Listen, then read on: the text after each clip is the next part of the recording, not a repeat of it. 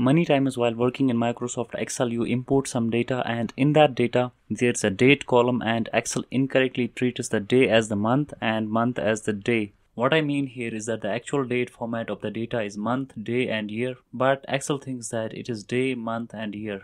This scenario happens when you import the data with a different date format than yours. In this short video, I will show you how to resolve this incorrect date detection problem in Excel.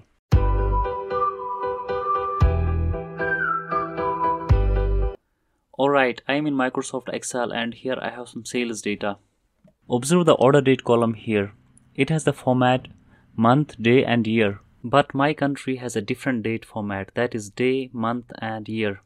Excel has converted some of these values into a date format, but it is an incorrect date because Excel here treats day as the month and month as the day. Notice also that some of the values haven't been converted into a date format because there is no month as 17 or there is no month as 31.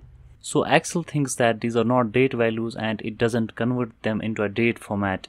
If you are facing a situation like this, don't worry. Being a subscriber of Wooler Academy, you shouldn't find it complicated. Or if you are a new visitor here, please hit that subscribe button because your little support motivates me to make more videos like this. Alright, to resolve this issue, open a new workbook, click on the Data tab, click on Get Data from File from Excel Workbook and select the file containing your data.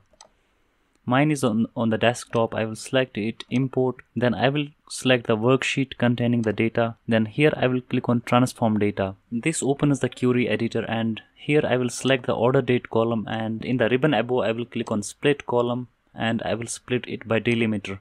Since my delimiter here is a hyphen, I will select a hyphen here. Then I will click on OK. This splits the date column into 3 columns. First is the month here, second is the day, third is the year. Now I will click on this column, I will reorder it and I will bring it in front of the month column. Now this column contains the day, this column contains the month and this one contains the year. After that I will select all the 3 columns, I will hold the control key on the keyboard, click on all the 3 columns and it will select all of them. Now I will right mouse click and click on merge columns. And I will select a separator here, it will be a custom separator, a hyphen, and here I will name my merged column as date column. I will click on OK. Now here is the rearrange date column. I simply have to click on close and load, and this will load the data in Microsoft Excel. Now here in Microsoft Excel you can simply select the date column, go to home tab and under number format select the date format for this column, and Excel will assign date format to all of the cells perfectly. So this was a short video about how you can resolve the incorrect date problem in Microsoft Excel. I hope you liked the video. Please give it a thumbs up and thanks for watching the video till end.